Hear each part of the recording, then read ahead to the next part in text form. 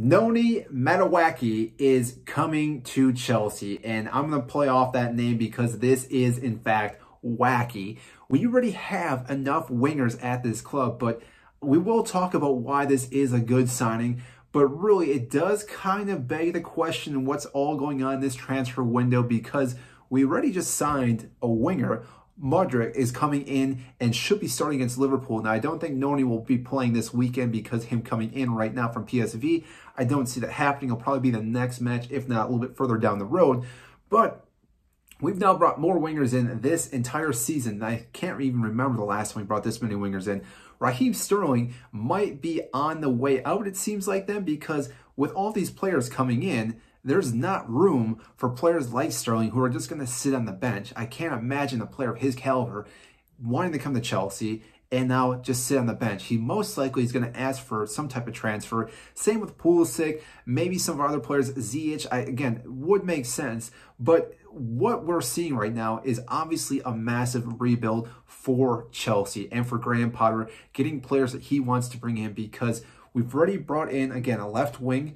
Now we're bringing the right wing. We may go out and buy another striker during this transfer window yet. I wouldn't be surprised. We still need a midfielder. That's a big concern. And we still need a right back, because we cannot rely on just Azpilicueta and Reece James this entire season, because, yes, we have half a season to go yet in Champions League.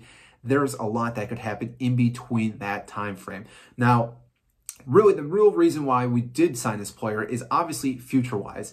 This has been a game plan for Todd Boehly and the whole board. Now, a lot of people are saying this is very chaotic. What is going on? But we keep signing these younger players that are really early 20s, and we're not just building for next season. We're building for the next decade for Chelsea, and we're doing that to back Graham Potter. We're doing this because time and time before this, we kept sacking managers and kept rebuilding, sacking managers, rebuilding.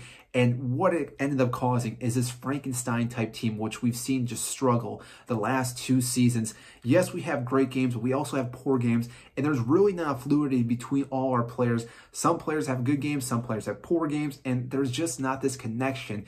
And the main game plan, I believe, that Todd Boehly is trying to establish with all these signings, with Graham Potter, is to build from the bottom, have a great foundation with all these younger players, and yes, keep some of our older players to help mentor them, get them prepared to be the next level stars for Chelsea. And as this goes on, we are going to see a great team develop from this and could possibly dominate not only the Premier League, but also Champions League as well. And that is a big task for any club to do, but what we're seeing right now is the groundwork for that. And I think we are getting the players that we definitely need, that can still be shaped and formed into the players that we want, and also believe in the tactics and the philosophy from Graham Potter, because what you need is players that do believe in the system. If they come in and don't think it's going to work, they're pretty much not going to do what they're told, and that causes this little bit of dysfunction. And then again, the team does not flow the way it should, and you start having this weaker area that teams will attack, obviously.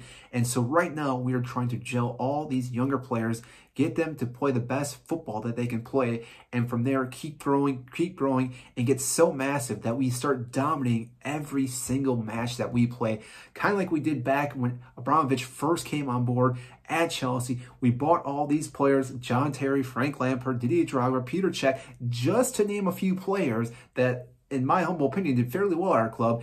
We could see the same thing happen now with Todd Boehly, with all these players. Now, like I said, we cannot jump the gun right away with these players. We have to give them time. Same with Graham Potter. Give him some time to start getting everything developed and going in the right direction, because when we get in the right direction, we are going to be an unstoppable force, and people finally will realize what we've been trying to do, and we won't be laughed anymore. Not that we're really laughed at anyways. I mean, obviously had a poor first start of the season, but there's still a half a season yet to go, and we can still make up a lot of points in this entire Premier League, and we still have Champions League, so who knows how that can go as well for us. So I'm very happy with the signing of Noni. Yes, it is questionable because, again, we already have all these attacking players, all these wingers, which, again, do make it kind of congested up top, and obviously that's going to be difficult if we can't offload some of these players in the January transfer window and have to hold on to all these players. But we've also been hit with a lot of injuries, so Who knows how long some of these players will stay healthy, but I think this is a great signing. So I want to know what you guys think. So comment down below if you think this is a good signing,